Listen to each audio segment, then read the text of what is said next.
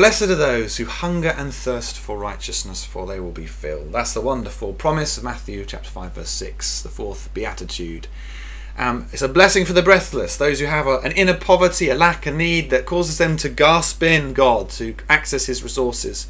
And God wants to pour out that blessing because in his compassionate love he yearns to supply the needs of those who are weak and broken and poor.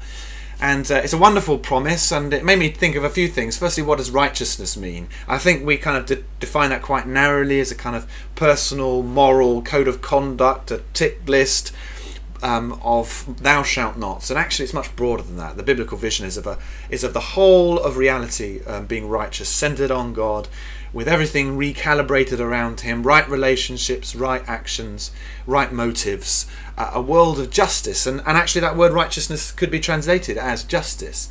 Blessed are those who hunger and thirst for justice, because they'll be filled. And maybe there are many people in this world who find themselves in unjust circumstances, oppressed, troubled by broken circumstances, and they hunger and thirst, they yearn for God to come in and make that right. And God promises, Jesus promises, blessed are those, because you're going to get filled. That's going to happen.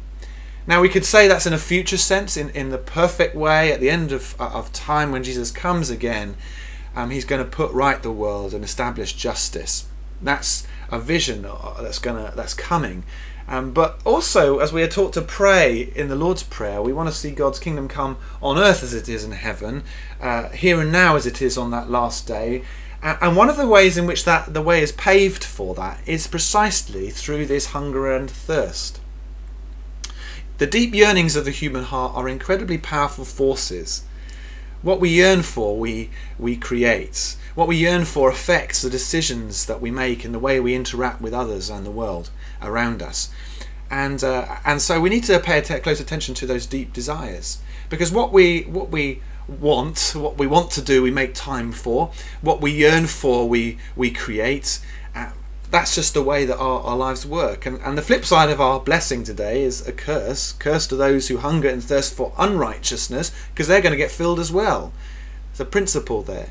And so the question today is, what are the deep yearnings of our heart? Do we hunger and thirst for righteousness or not? And let's ask God to deepen that hunger and thirst, to make it a deep yearning in our lives, to see that reality unfold in our lives.